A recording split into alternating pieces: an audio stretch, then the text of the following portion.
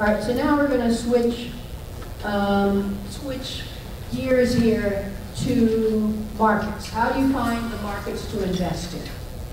And marketing. All right. So the first thing I want to tell you is that anywhere in the world, be it a big city in South America, a rural town in Utah, kind of an old medieval town in Europe, all of these towns have market cycles. So you can put me in almost any town in the world and I can tell you very quickly what part of the market cycle it's in. And you're going to be able to do that fairly quickly too, right? That's where we start. One of the things we start with is to understand what market this town is in, this area is in. All right, so I will also say that if you take Baltimore, Towson is in a different market cycle than Ellicott City. Even though they are both the greater Baltimore area, they are in different market cycles. And why is that important? So we're going to be talking about that just a little right now. Right now, it is hard to find good buys.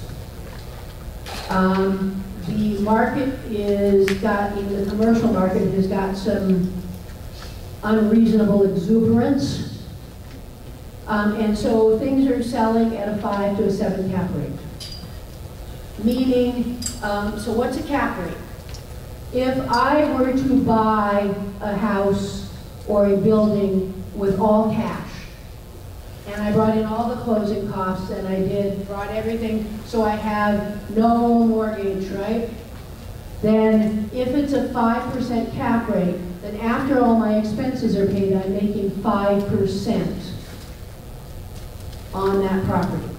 If it's a 6 cap rate, then I'm making 6%. So the commonality is if there's no mortgage, what would my return be? All right. So in general, right now, the cost of money is 5 to 5.5%. And if you're buying a property at a 5 to a 6 cap rate, your cost of money is as much or more than the property. So I'm always looking for a 2 to 3% spread. So if the cost of money is 5.5, I don't want to buy anything at less than 7.5 cap rate. Now I'm still having to put money down to get a loan, but I want some kind of spread. Does that make sense to everybody? Right. So right now, yes? So also that depends on what kind of return you want. In other words, if you want an 8% return, you look for 8% cap. Yeah, maybe. So he's saying it depends on the type of return you want. If you want an 8% return, then you would need to buy it at an 8 cap rate. And that's not always exactly right because we are typically putting money down and getting a bank loan. So you have that extra money that you put down, that your money's tied up, so you have a little extra cash flow that isn't tied up. So you're going to see your returns typically a little better than the cap rate you're buying at if you're putting a down payment down. The point though is, unless you have a pretty good upside, some value adds, you can add rents, that buying something at a 6 cap rate just doesn't make sense to me. All right? So markets are starting to trend up. So I think if you were to take a look over the last year and just do a data plot, you'd see that national averages of cap rates are creeping up. They're getting a little better. But that is not true in every market. So you need to get a sense of, every market is different. So there's no evidence at all that DC is getting better. Yes?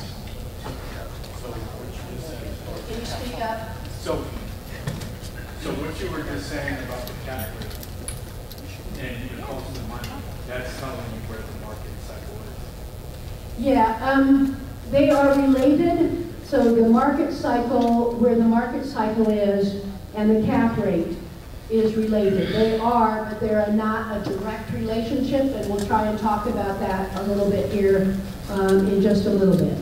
So right now, we're kind of just setting the sense of the general market conditions, and then we're going to talk about market cycles a little more.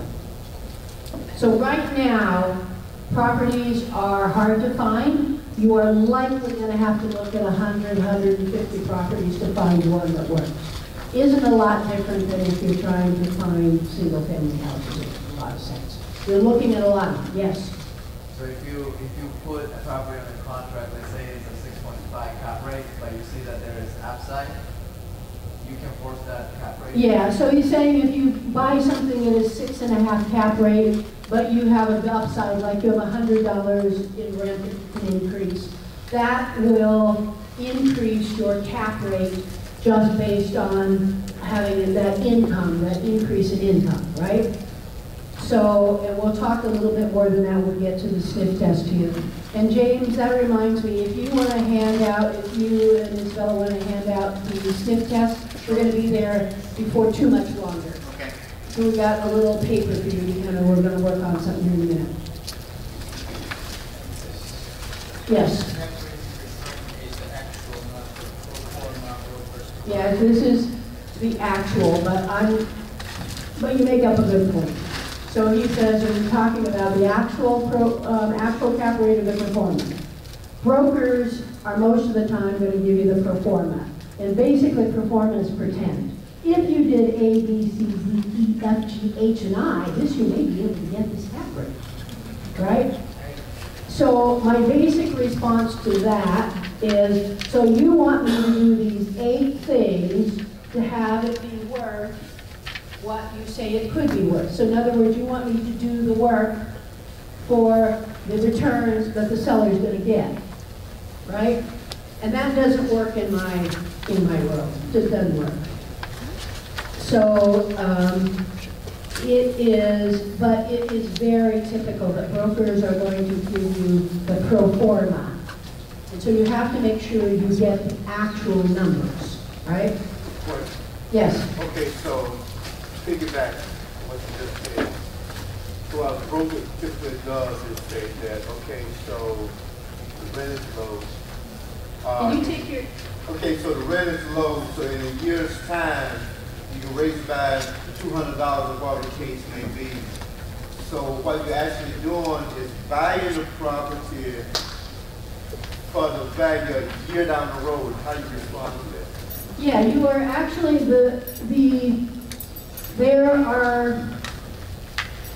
if I'm thinking about what I have to do to a property to increase the value, which is what I'm always going to do, I'm putting them in 2 buckets. The things that are management related and can be done relatively quickly, and the things that are structural, or I have to do this, I have to do that, I have to do that, and it's going to take time and money, right? So a lot of the things that are in the management bucket, I can do fairly quickly. And so I'm willing to pay a little bit more because those are things I can do quickly and I can do relatively easily. Now I cannot, in almost all cases, raise rents $200 in a year. So if I got a $200 upside, it's probably going to take me 4 years to get there at $50 a year, unless I want everybody to move out, which is going to make my world a lot worse. In what respect is that going to make it worse?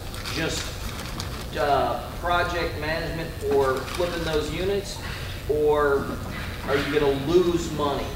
You are actually, well, let's take a look. Let's say you got a 50 unit. Yep. And there is a $200 upside. Yep. And the rent has been $800 and moving it to $1,000. And you're announcing that the rent is going up to $1,000 when their lease is up. Yep. $200 a month is more than a lot of people can face. Probably 60% of the people, 50 to 60% are going to move in a year. Now you're going from something that was cash flowing a little bit to something that is negative. Right. So I would rather incrementally increase and not have everybody move out on me Yep. than to do it all in one fell swoop. But does it also make sense to budget that paying up front, accept the 65% vacancy, get those units up and running, and in 4 months get new people in at 1,000? You probably, it will, if you have 50 units that go vacant, it will take you all of a year, 6 months to a year to get them filled. And if you have people who've been paying on time and are good residents, you know, we already said, now one of my motivations is affordability. I tend to buy C-class properties with some affordability. And so I don't want to put out people who are going to have a hard time finding something else that they can afford to buy. So I frankly would rather incrementally increase it and keep people than I would to have a 65% vacancy rate where I'm coming out of pocket $10,000, $15,000 a month in negative cash flow. Here, okay. So on your example, you had $800 rent. Yep. You increased it 200%, or $200. Wouldn't that be over 5% cap per unit? Not a cap, rent increase limit? Yeah, it depends on where you are. Some markets are going to have, and you have to understand that, some markets are going to have a rent cap, which you can increase, others don't. The majority of them don't. So it is, and a lot of times those caps are based on, if you turn around and do a lot of rehab or really upgrade the units, those tend to not apply. So you really have to know, that's part of your due diligence when you're buying. Question? Can you calculate how much it costs to turn a unit over? Oh yeah, can you calculate how much it costs to turn a unit? That is, without a doubt, your single biggest expense. Without a doubt, your single biggest expense is a unit turning over. So you can figure that you are losing a month's rent. You have $250, $500, $700 in getting it cleaned and turned and re-rented. So you are spending, it is more expensive to turn a unit than it is to keep it and have the rents go up a little bit, right? So if you think about that, if we are bumping up $50 a month, if I'm taking, let's just say $1,500, right, for 1 month's vacancy, how many $50 do I have to have for, you know, so that's basically 30 months before I recoup that, right? You're better off increasing the rents a little bit and keeping people than to turn the units. That was a good point. That was a really good point. All right. So residential loans tend to be 25 to 30 years, and commercials tend to be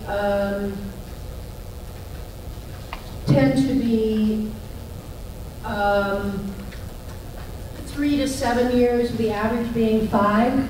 So why am I telling you this? Because I think this is going to be the opportunity in the future. Most of these properties have a 20 to 25-year AM. You are not going to see a 30-year amortization on a commercial property. 20 to 25 is about what they run. Mobile home parks more often closer to 20. Apartments and self-storage are not atypically 25. So what happens? So you are getting a loan for, let's say, $1 million at 5 1/4, and it's going to balloon in 5 years. So what does that mean? In 5 years, the entire rest of the amount comes due and payable. And of course, the bank or the lender that you have will be happy to refinance that. But what they're going to do is they're going to underwrite it like you're from scratch again, like from 0 point again. So it's like a brand new underwriting. You may have to go get another appraisal. You certainly are going to have to, it's going to go through the underwriting process.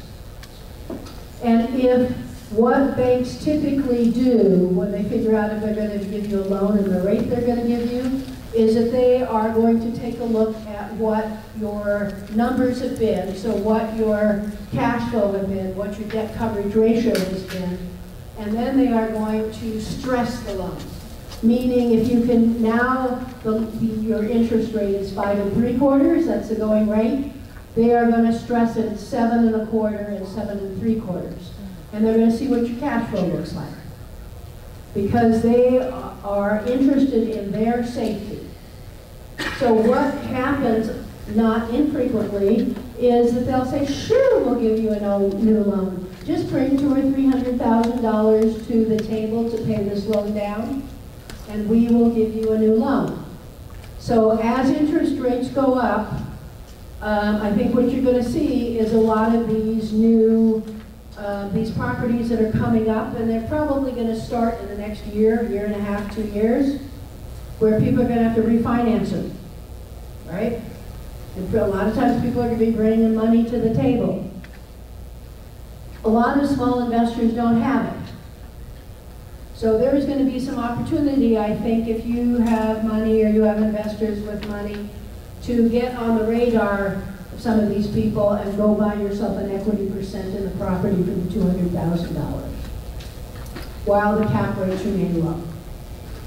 Does that sound interesting to anybody? You can grin. All right, so I think there's some opportunities there.